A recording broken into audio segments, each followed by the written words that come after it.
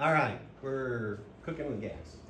Father, we thank you for this morning. Please give us wisdom as we get into some very challenging passages this week and next week. Open your word and open our hearts to hear it and understand it rightly, that we might live with the assurance and the confidence you give to us as your children. In Jesus' name, amen. Amen. All right, so the Romans chapter 9, where we're at. Last week we began it. And if you recall, the little kids, by the way, darling, are upstairs with Miguel. Am I supposed to be up there? You can go. Are you doing? I'm doing during the service. During church. Okay, never mind. Sorry. Are there? No, not little ones. Okay, they're okay. Okay, Right. we're good. Sorry. Romans chapter 9 ends with Paul expressing his grief. He is grieving the fact that his kindred, his fellow brothers and sisters who are Jews by blood, descendants of Abraham, Isaac, and Jacob, are not in the covenant. They've rejected the Messiah and therefore are not part of the chosen people of God anymore, as it were. And he's confessing, I would give up my own salvation if they would believe. I would readily, willingly go to hell if they would come to faith in Christ. Okay, I can hand that to you. And then he starts talking about it is not as though the word of God failed, because not all who are descended from Israel are Israel. And that's kind of confusing. And what he's getting at is not all those who are the bloodline of Israel are Israel today. And what he's going to do is make the distinction. There's those who carry the blood of Abraham in their veins, and there are those who share the faith of Abraham. And those who share the faith of Abraham are the true descendants of Abraham, part of the covenant. And just because you have his blood in your veins, that doesn't count without the faith. Okay? And that's where he's getting to. So this is where we're picking up, verse 7. Neither is the case that all of Abraham's children are his descendants. On the contrary, your offspring will be traced through Isaac. How many children did Abraham have? 2. Isaac and Ishmael. Actually, am I recalling, did he have more after Sarah died? I have to go back and look. Some things that resonate with me that he may have had more afterwards, later in life. He's an old man, Sarah dies. I think he remarries, but I have to go back and check that. But obviously, Isaac and Ishmael are the main ones. You remember the story? Sarah was barren, couldn't have any children. She, in wanting to give Abraham an heir, because Eliezer, his chief servant, was going to be his heir, she gives her handmaiden. Abraham, have a child through my maid, and that can be your heir, through her slave girl. And so he has Ishmael. And Sarah is extremely jealous. You have the Sodom and Gomorrah account, where the 3 travelers come, and Abraham greets them, feeds them, converses with them, to head on towards Sodom. They are angels, and it says Abraham is left standing before the Lord. Not an angel. God in human appearance prior to the incarnation at Bethlehem. And in that encounter, the Lord tells Abraham, this time next year, Sarah's going to have a child. And Sarah is eavesdropping in the tent. She laughs. And the Lord says, Sarah, why'd you laugh? She said, I didn't laugh. She lied directly to God's face. I mean, you get that, okay? Yes, you did. And you're going to have a child. And what is the child's name going to be? Isaac, which means laughter. Because Sarah laughed. How can I, when I'm old, have a child? Isaac's born, and in fear of competition for being heir, Hagar and Ishmael are sent away. Okay? So that there's no competition. Ishmael's not going to be Abraham's heir. God meets Hagar and Ishmael on their journey. He's like 12 years old. And says, I'm going to bless Abraham's descendants. You're going to be blessed. You're going to be a great nation. I think he says, kingdoms will come out of you. I think he even says 12 kingdoms or something like that are going to come out of you. Okay? So they're blessed, and God takes care of them, Abraham's descendant. But the son of promise, through which the messianic promise is going to come, is through Isaac. Okay? And Ishmael is blessed. And the vast majority of the Arab world today traces their lineage back to Ishmael. Okay? So Isaac is the chosen child.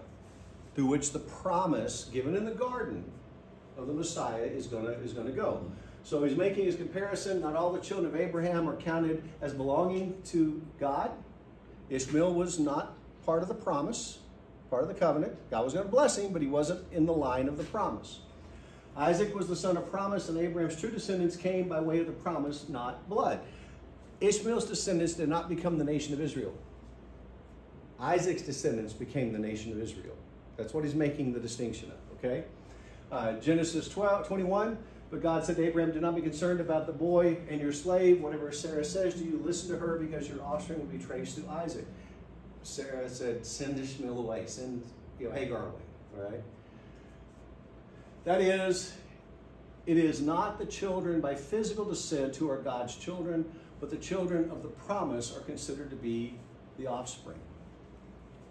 Okay? What's his argument? We look at Abraham's descendants as being those who, Abraham, Isaac, Jacob, the line of promise, the nation of Israel. Abraham had other descendants, but they're not the promised line. So he's saying there are other physical children of Abraham, but they're not part of the promise, the line that would carry the Messiah. That's his point. He's making that, there are those who are from the same daddy, but different circumstances. Is there any record of Abraham having kids when he was a young man? No. I was a young man. Like I said, something seems in the back of my mind is thinking that when Sarah dies later, he has some more. Yeah. But right now, he's 100, he's 90, and Sarah's 80 or 180 when Isaac's born. I mean, they're old, something like that. Abraham's descendants by promise, not blood. Galatians, now you brothers, like Isaac, are children of promise. Okay? We'll get back to this idea. What was it which marked Abraham as unique and set him apart? Faith. Abraham believed the Lord, it was credited to him as righteousness. And you've heard me say this many times before, Abraham was not the only believer in God at the time God called him. Leave the land of Ur, the house of your father, travel to the promised land, the land I'm going to give to your descendants. He takes Lot with him, his nephew. He was not the only believer in God. Okay? As far as we know, Job was a contemporary of Abraham. They lived about the same time. Job was obviously a believer in God. Abraham was chosen, and he believed God's promises.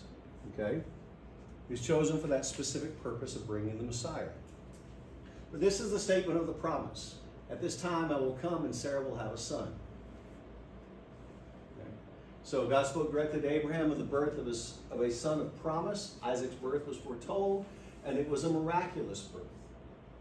Beyond the physical ability to have a child, she conceived and had a child. Okay? It is miraculous.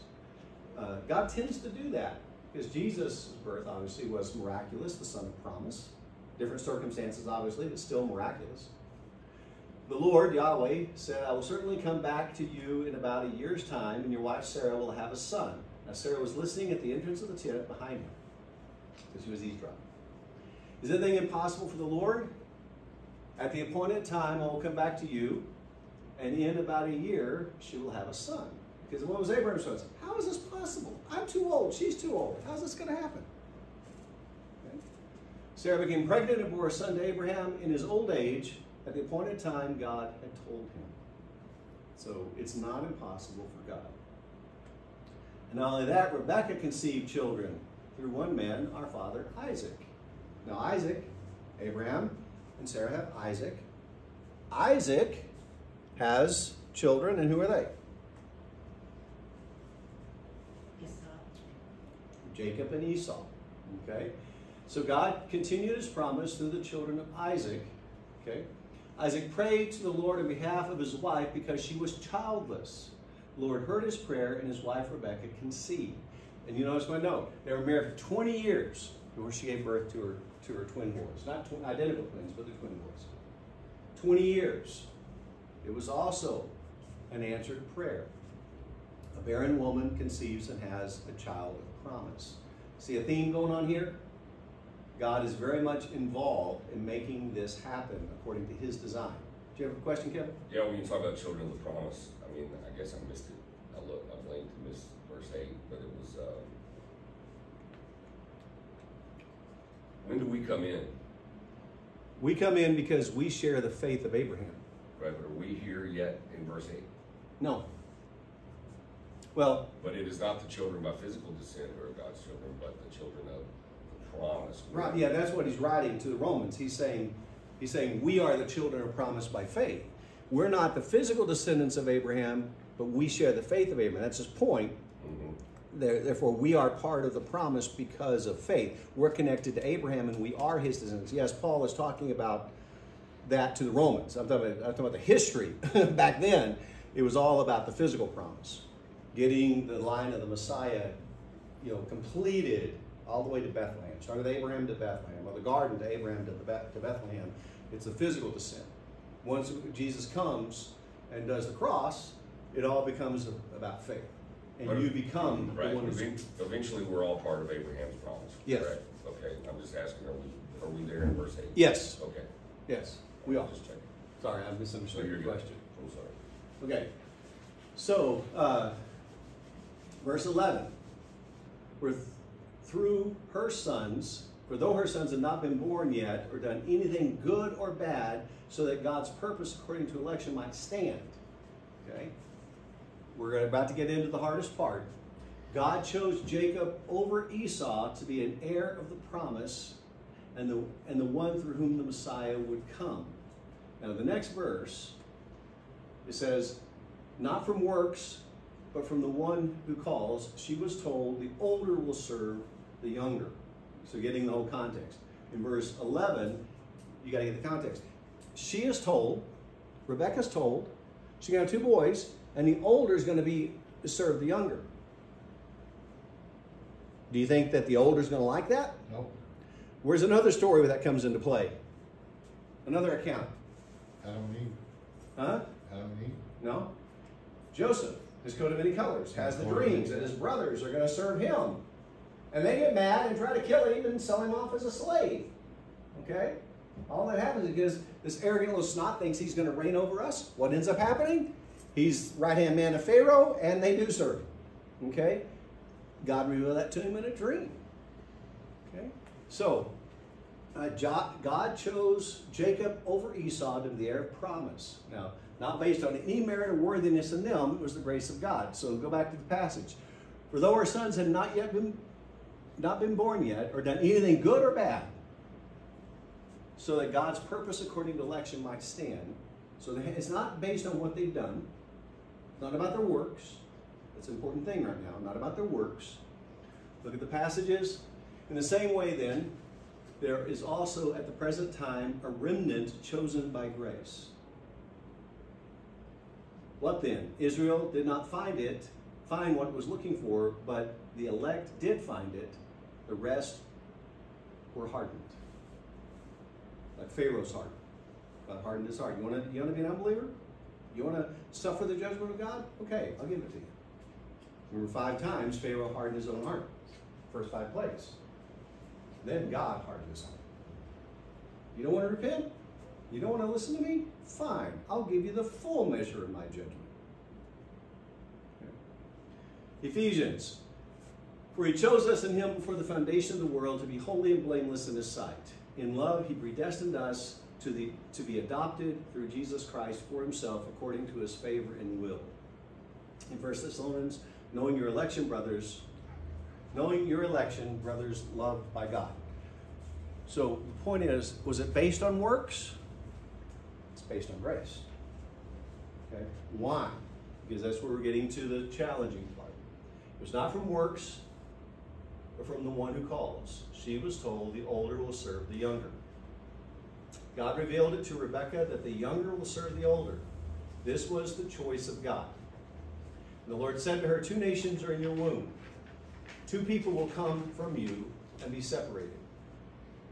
1 people will be stronger than the other, and the older will serve the younger. Now, God's choice is not based on any works or deeds done by Esau or Jacob. It was purely God's choice that the promise would descend through Jacob, not Esau. But there is a reason. Now, remember the account of their birth? Esau is born first, and they would tie a piece of string or something around their arm when they came out. The first one to come out. There's twins. So we can make sure that this one's older, and so you would know which one. That's birthright. Yeah, his birthright goes to the firstborn. Right. But Esau comes out red and hairy.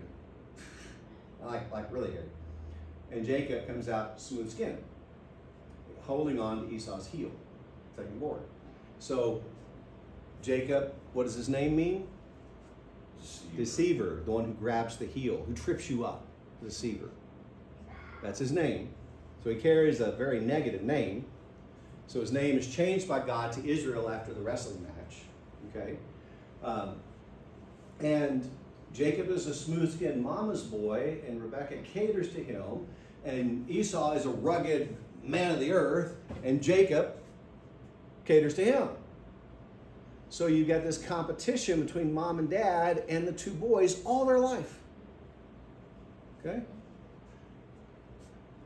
It is written, I have loved Jacob but I've hated Esau. There's your passage. There's the one that is so difficult to understand. And I'm going to give you my explanation. Okay? Flat out. The word in the Septuagint, the Greek translation of the Old Testament, to love less, to dislike strongly, with an implication of aversion and hostility, to hate and detest. Dictionary definition.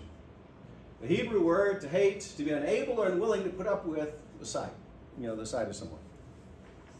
This verse has to do with the choice of God for Jacob and the rejection of Esau as the bearer of the promise. Esau despised his birthright. By despising the birthright, he despised God. Rejection of God, no faith, births damnation and judgment from God. Evidence in history of the relationship between Israel and Esau's descendants. Do you remember the story? Esau comes in from hunting. He's famished. He's going to die. He's so hungry. And Jacob says, I've got some stew. I'll give it to you, but you have to give me your birthright in exchange. Now, is Esau going to die of starvation? No. He's hungry. What good is a birthright if I'm going to die? So he sells or trades his birthright for a bowl of stew. That is literally ridiculous. And he despises his birthright. Now, in his mind, is he really going to, he's going to go around and get the birthright anyway because he's daddy's favorite. But he despises the birthright. He despises the promise of God. In the end, what he's doing is because do you think they were ignorant of the story of Abraham and the birth of Isaac? And how God had sent Ishmael away, and Isaac was the one through whom the promise was going to come. Do you think Jacob and Esau knew those stories? Absolutely. So all of a sudden, here's Esau, who knows he's will be the one to inherit the promise of the Messiah. And from his descendants, the Messiah can. He sells his birthright. He doesn't care. He doesn't have faith in God. Jacob, not that he has honorable motives, steals a birthright.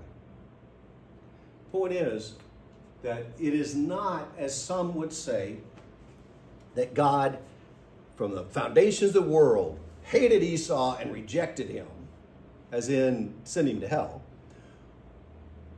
But Jacob believed in the promise and wanted the birthright. Esau despised the birthright. Therefore, it's not hatred in the sense of you're my enemy. It's detested him, didn't favor him. It's not that God rejected Esau for being Esau. God rejected Esau carrying the promise because he had no faith. So the word hate is a very confusing word because it's a lack of love. That's not how it's translated. It's not a lack of love. It's a lack of choice. Okay? Because of his unbelief. God is not going to bless the unbeliever. Esau was, in a sense, an unbeliever. He did not believe in the promise. That's how I understand the passage. And that falls in line with the election and predestination paper we gave. It's not that God predestined Esau for negative stuff.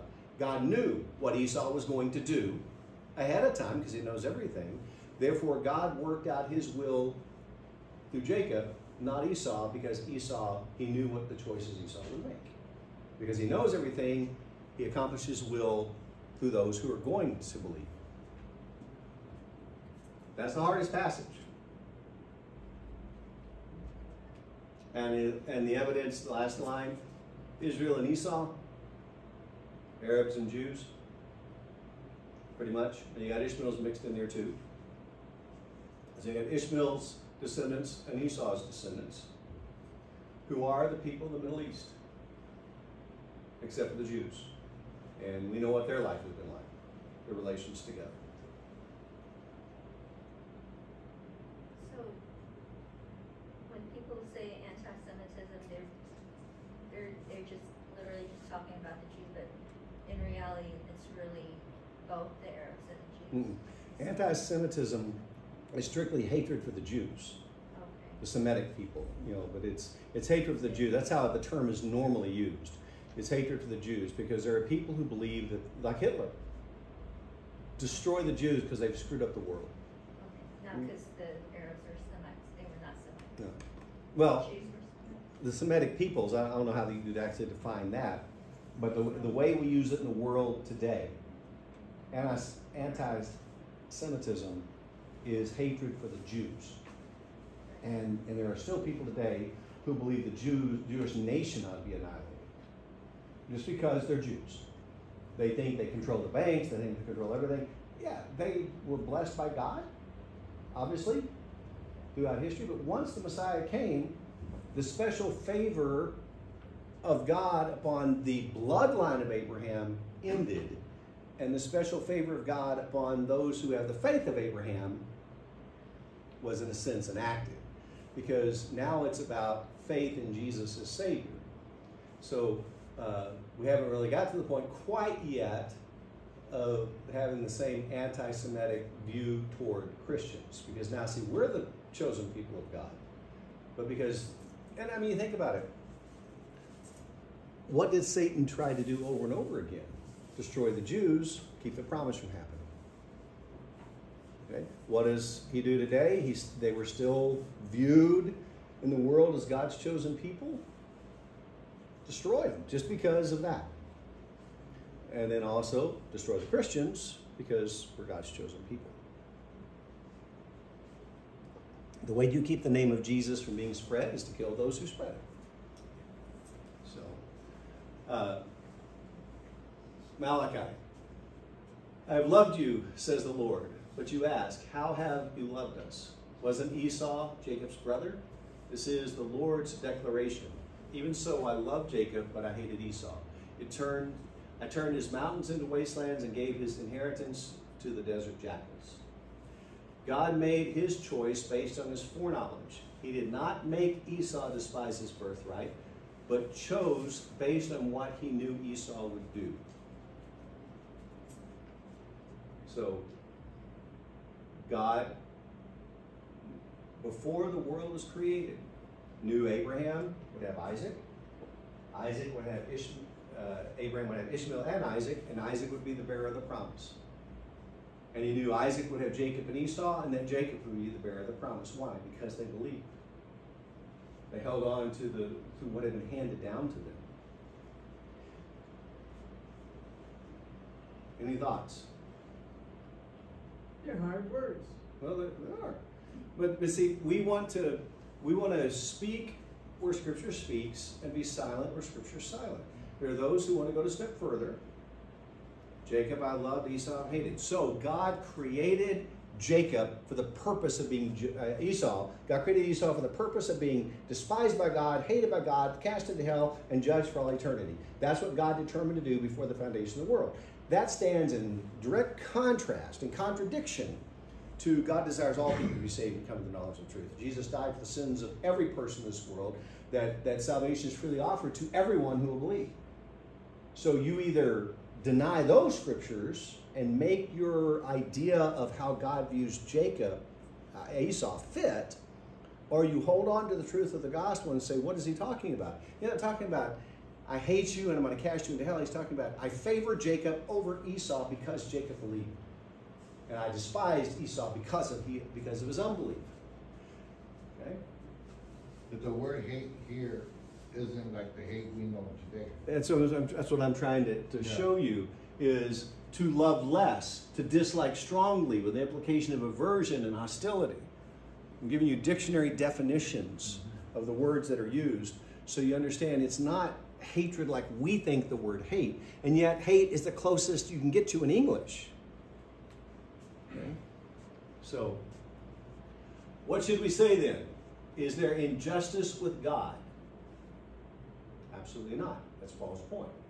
Was God unjust to choose Jacob over Esau?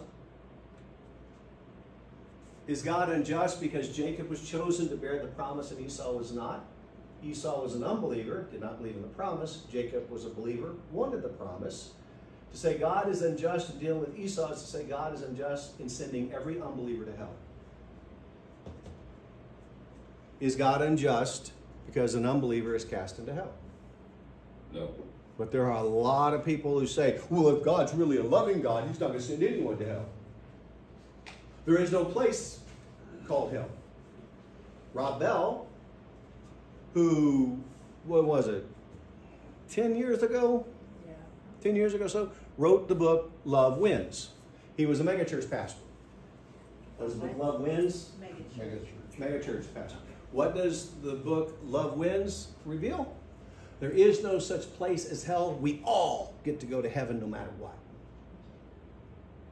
Not like the Methodist bishop who sat Steph and I down at a lunch table and commenced to tell us that religion is like a lighthouse with panes of glass. I've heard me talk about that before. Yep. And one pane of glass is really dirty and dingy, and that's Islam. The light comes through, but it's not very clear. And one pane of glass is dirty and dingy, and that's Jehovah's Witness. And one is Mormonism, and one is Buddhism. But you get around to another pane of glass that's really clear and clean, that's Christianity. The light comes through the most clear. But all the truth is in all of those. And God's going to save all those people in all those religions. There is no hell. There is no judgment. No. What determines, and notice Paul was very clear, not based on works, not because of what they did. What determines heaven or hell for a person? Faith. Where there is faith, the grace of God has been applied, there is salvation. Where there is no faith, a person goes to hell because Jesus is not their Savior. No one is ever sent to hell because of sin. Sin does not send you to hell.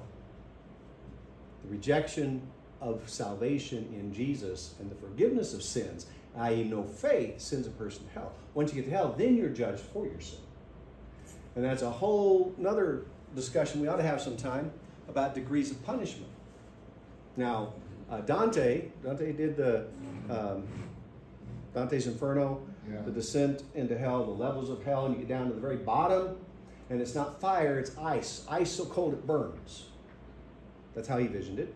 And there are only 3 people in the bottom layer of hell receiving the greatest judgment. Who were they? You need to know this. Dante is known. Dante's Inferno. Brutus and Cassius for having betrayed Julius Caesar, and Judas Iscariot for having betrayed Jesus Christ. Only 3 people in the bottom level of hell, according to Dante. Because there's nothing worse than betraying a friend. His whole mentality comes into that. All hogwash, but okay. There are degrees of punishment. And all you have to do is understand that God is a just and fair God. I'm not going to suffer in hell for Katrina's sins, okay, or Teresa's sins, or Bobby's sins. I'm going to suffer in hell for my own sins. It's not like everybody's shoved into an oven and it's 400 degrees.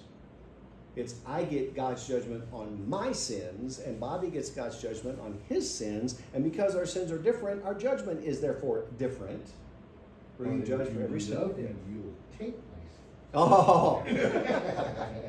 So there is this idea of degrees of punishment, just as on the flip side, there's ideas of degrees of glory. Yeah. You're honored by God in eternity. He blesses you. You're not earning brownie points in relationship, because the relationship is relationship, but you are rewarded. And so there's degrees of punishment, degrees of glory. It's a whole other study. So some passages.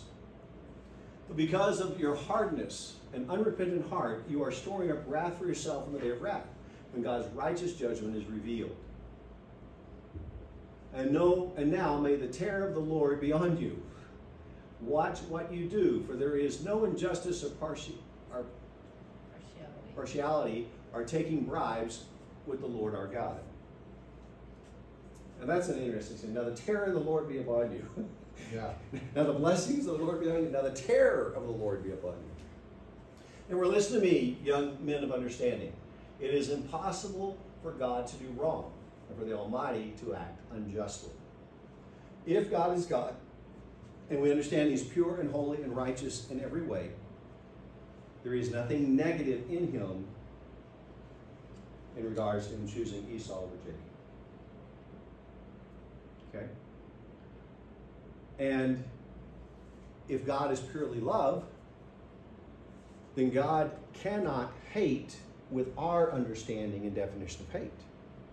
He can favor one over the other because of who they are and what they believe, but not hate in the sense of despise and hate as we use the word hate. We have to redefine hate in the Bible. Okay? Where he tells Moses, I will show mercy upon whom I will show mercy, and I will have compassion on whom I will have compassion.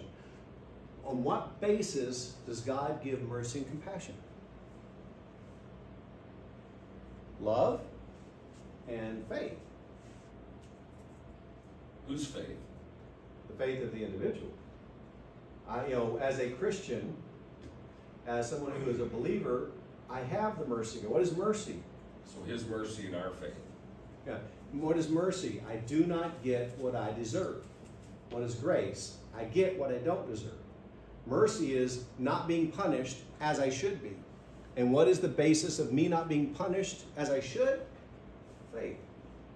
Faith in the promise, faith in the Messiah, the blood of Jesus, which means I'm not going to get what I deserve. That's mercy. Grace is the opposite. I get what I don't deserve, which is forgiveness and life. So God's going to have mercy on whom He has mercy. But who does He choose to have mercy on?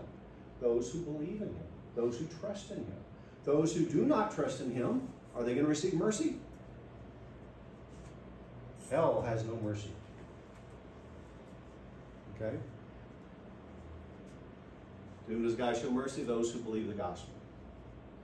He said, I will cause all my goodness to pass in front of you, and I will proclaim the name Yahweh before you. I'll be gracious to whom I will be gracious, and I will have compassion on whom I will have compassion. So, Paul is quoting God. Remember the cleft of the rock? God tells Moses, you can't see my face and live, but I'll put you in the rock, I'll put my hand over you, I'll pass by, I'll remove my hand, you can see my back. Which is a weird idea. I mean, how God has a back. God's glory passed before Him. But to see, to understand that faith brings all these blessings, mercy, compassion, love, forgiveness, eternal life. And the lack of faith brings everything that's opposite of that. And we can't get confused. God has made His choice. Those who have faith will receive mercy. Those who don't have faith will not receive mercy. He knew that before the foundation of the world. He didn't make you not believe, but He will have mercy on those who have believed, and He's known it since eternity. And He will not have mercy on those who do not believe, and He's also known who those are for all eternity. Doesn't mean Jesus didn't die for them. It means they rejected what He freely offered. There is free will. That's the rub. We made our choices. And that's not God's fault. So then, it does not depend on human will or effort, but on God who shows mercy. Man cannot go to God. God must come to man. I just need to set it up. Oh, okay. 1 Timothy, God desires all men to be saved. God wants everyone to be saved and come to the knowledge of the truth. Jesus died for all. What is mercy? Mercy is not receiving what you deserve. Grace, the opposite. Grace is receiving what you don't deserve. I just went through all that. Remember, and that's the That's the rub. And that's where we have a hard time. If someone dies and goes to heaven, who made that happen? God did. Because you can't come to faith. You can't believe in Jesus as your Savior apart from what? God the Holy Spirit coming and offering to you the forgiveness that Jesus won for you on the cross. For by grace be saved through faith, and that not yourselves. It's a gift of God. The Spirit comes and is here. I'm here to save you. And you have two choices. You can say, nope, I don't want it. Or, here I am, I'm yours. And if you don't resist, God creates faith and you belong to Him. If you resist and say, no, I don't want it, I don't want Jesus as my Savior, you're not forgiven. If someone dies, goes to hell, who made it happen? You. They did it themselves. That's the crux. It's actually literally called the cross of the theologian, or the crux theologorum, the cross of the theologian, that if someone is saved, God did it. If someone is damned, they did it themselves. Because human standards, we want to put it the opposite. If someone saved, God did it. If someone's damned, God did it. If someone's saved, I did it. I made the choice. Someone's damned, I did it. We want to put either God in both or ourselves in both. And it's God on one side and us on the other. If I'm saved, God did it. If I'm damned, I did it to myself. That's what Scripture reveals. But we like to tie it up in a neat ribbon. Either God does everything and is responsible for everything, or we're responsible for everything. I made the choice for Jesus, so I go to heaven. I didn't, I go to hell. I'm in the driver's. I don't see how you can separate the works issue. I mean, if you try to homogenize it instead of letting it be all of God, I mean, I just don't understand how it doesn't become a works-based salvation. It does. Ultimately, it does. Because if my salvation is based on me, even my choice. Well, apparently, not to be competitive, but Esau's was. Esau's was. I don't think it was, but I'm saying what we were talking about earlier. I mean,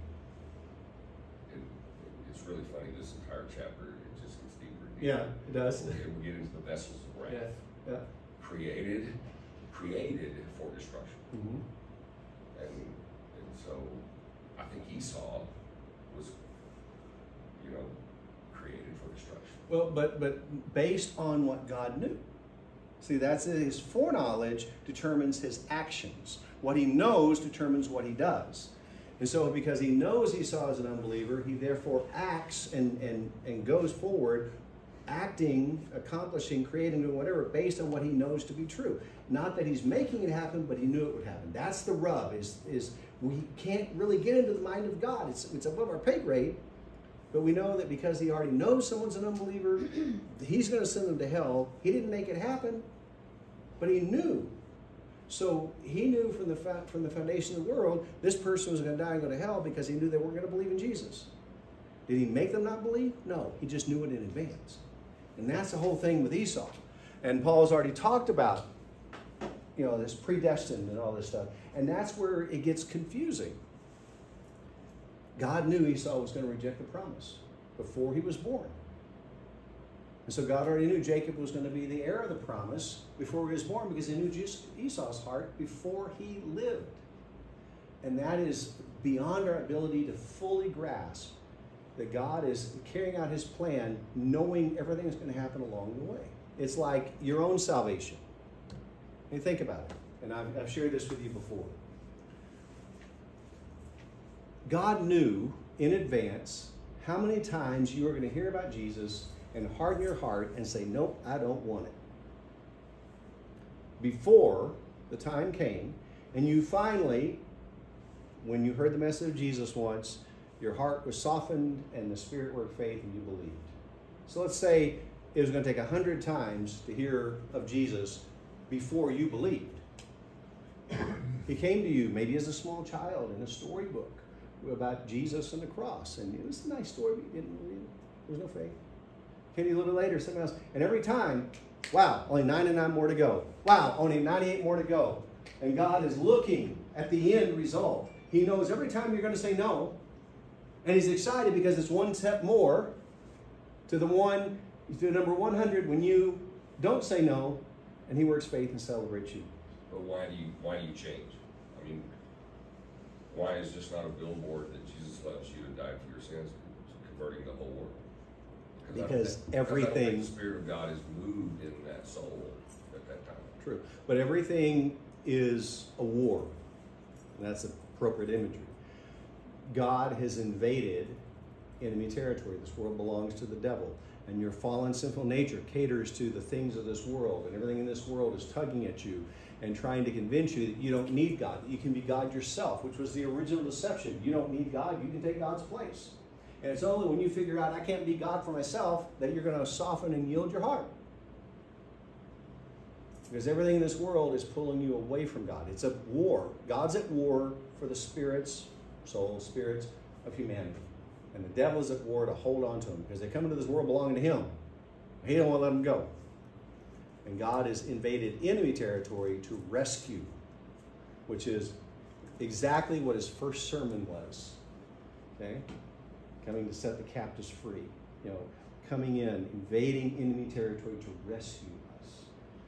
That's what the cross was. That's what the Spirit coming is. That's who we are, resident aliens, which is actually the name of the book, Resident Aliens.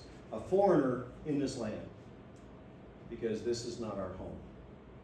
We're here for a purpose. This is the, we're part of the kingdom. This is the fallen world.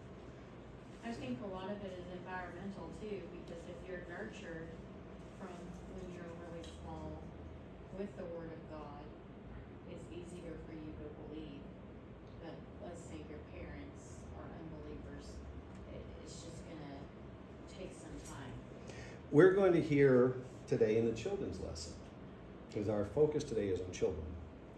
And yes, I think God is ready and willing to work in the life of a young child, and it's much easier for the Spirit to work in the life of a young child than an older person. We become more cynical, okay? But we're going to hear today about a girl who was raised in an atheist home, who God came to.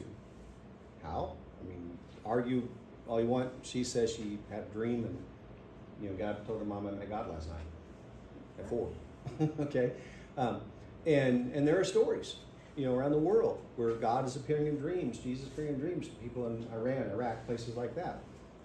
What we know, and that's where I have to be real careful, what we know is we've been entrusted with the scriptures and the message of the gospel to proclaim. That's what the church is to do. God's not limited to that, but we can't count on anything else. This is what God has given us to do, preach the gospel. If God wants to do something else, in a dream or whatever, God can be God. This is what we're about. Okay, this is what he's given to us. The word and the sacraments to be the church in the world today. God is not limited to us. He's given us the tools for us to use. This little girl painted one of the most well-known pictures of Jesus, modern day pictures of Jesus, at 8 years old. Having met Jesus in a dream at 4 years old. Okay? Isn't that a movie? No, I don't think a movie. It comes out in the movie. Maybe, I don't know. I got pictures on the screen for it. Yeah. So, but she was in an atheist home. And so it's like Jacob and Esau. They're raised in a home where they know the stories, they know the promise. One holds on and believes the promise. One despises his birthright, doesn't believe the promise. They're raised in the same home. And we see that today. How many Christian families? 4 or 5 kids. They raise their kids. They teach them the same thing. They love them the same way. They take them to church, everything. And 2 or 3 of them, straight and narrow. One of them off the deep end, drugs, alcohol, everything else. Everyone's going to make their own choices. Happened in my family, my kids. I mean, we work with what God has given us, the tools God has given us. We try to be faithful to that, and trust that God's going to, when they go off the rails, God's going to bring them back. He's brought most of us back, for sure. Amen. All right, let's stop here and pray. All right. Father, thank you for getting us through some tough chapters, tough verses, for giving us a little bit of clarity. These are hard and deep words, but we know arching over all of it is the truth of your grace and your love, and your desire for people to know Jesus as their Savior. So even if we don't fully understand everything, let us not lose sight of that you want the people of this world to know you. Use us, Father, as simple vessels to carry the message and reveal you to the world. Bless us as we gather for worship. In Jesus' name, amen. Let me tell you real quick what we're doing.